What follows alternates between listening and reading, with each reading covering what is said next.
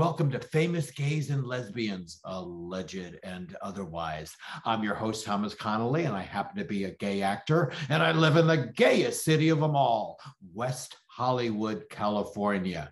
Now, today's episode is about the gayest celebrity ever, and the real kicker is he never admitted to being gay. He's the only person I know that could wear flaming red sequined hot pants, a floor-length chinchilla cape, a rainbow bejeweled headdress, while every woman in the audience thinks he's the paragon of a straight man. Now you must know who I'm talking about. I'm talking about the iconic, the legendary, the hilarious Liberace. Take a look at some of these get-ups. Ooh, these outfits, oh, look at that one. These outfits would even make Cher blush. Now, to his credit, Liberace was the highest paid entertainer in the world from the 1950s to the 1970s. He was one of the first performers to establish the concept of a residency in Las Vegas, starting with the Riviera Hotel in the 1950s. He was famously dubbed Mr. Showmanship. Liberace, called Lee by his friends, suffered from a speech impediment and was mercilessly mocked by the kids in school for his effeminate personality, his avoidance of sports, and his fondness for cooking and playing the piano. Now, this is what I love about Liberace. Rather than shy away from all this harassment and bullying, Liberace doubled down. Yes, in high school, Liberace became well known for his fastidious, attention-getting, colorful fashion choices, and this wound up making him very popular. Liberace learned right away how to grab the limelight. Now, after high school, Liberace helped out his family, who was suffering through the Depression, by playing the piano in strip clubs under the name Walter Buster Keys. Walter what? Liberace learned early on that the secret to his success was not just sitting there silently and playing a classical piece of music. Oh no, he learned to interact with the audience. In his early 20s, Liberace got a gig at the Pabst Theater in Milwaukee, and he advertised his show as classical music with the boring parts left out. And right out of the gate in his early 20s, Liberace learned to take requests from the audience, do interpretive dance moves, make jokes, and he would even give an impromptu piano lesson to a lucky member of the audience. Liberace would mix serious classical music with lighter fare. For example, he'd do Chopin with Home on the Range. By 1945, Liberace added the legendary candelabra to every performance, which became his trademark. Liberace was an extremely shrewd businessman. He was way ahead of his time. Liberace debuted his television show, aptly titled The Liberace Show, on July 22nd, 1952, and it was a ratings juggernaut. It debuted to over 30 million people and sustained that for years.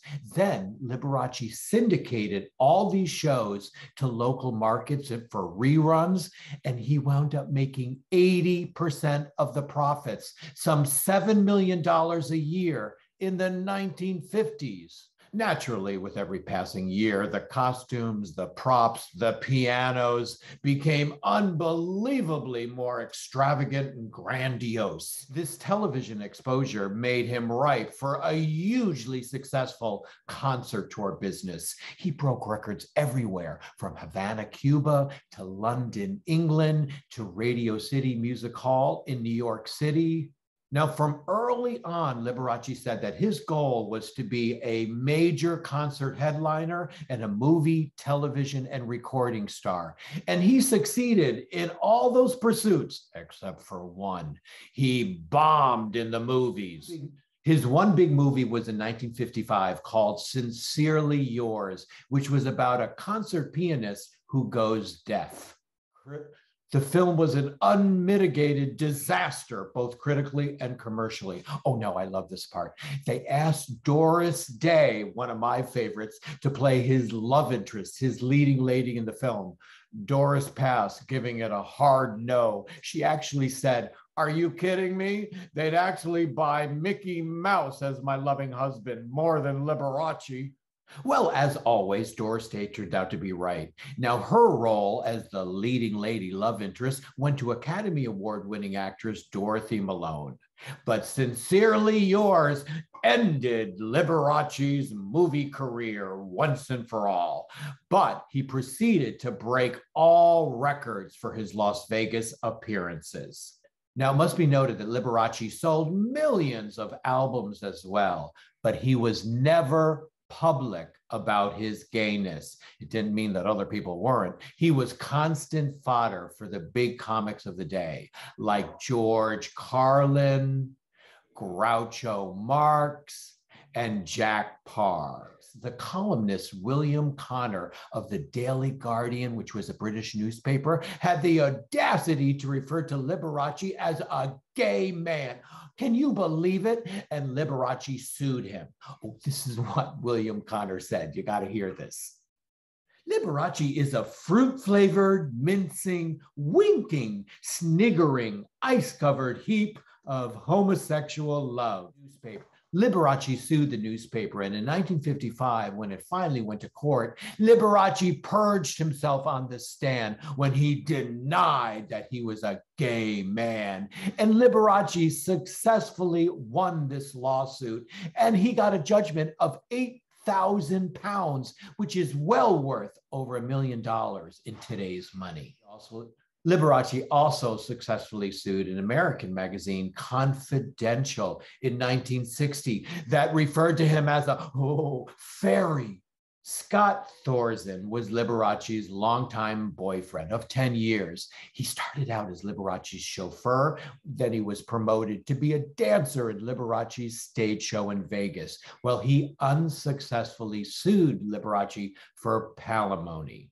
Liberace wound up dying of AIDS on February 4th, 1987, and he went to his grave claiming he was a heterosexual man. I get that Liberace in real life was a conservative Republican, and I get that Liberace was afraid that his homosexuality might threaten his career and his livelihood. But I also get that Liberace could have made a huge impact for LGBT awareness if he stood in his truth as an openly gay man for all those housewives who were conned into thinking he's a straight man. And like the title of this episode says, Liberace was the gayest celebrity ever. It's not like he fooled anyone. And when you're not honest about who you really are and everyone knows you're gay, you send a message that something is pretty creepy and wrong with it. But we still love you, Liberace. You'll be forever remembered as Mr. Showmanship. You were one of a kind. Well, this is Thomas Connolly for Famous Gays and Lesbians, Alleged and Otherwise. If you like what you see, could you please like and subscribe? That would really help to sustain our show. Until next time, bye-bye.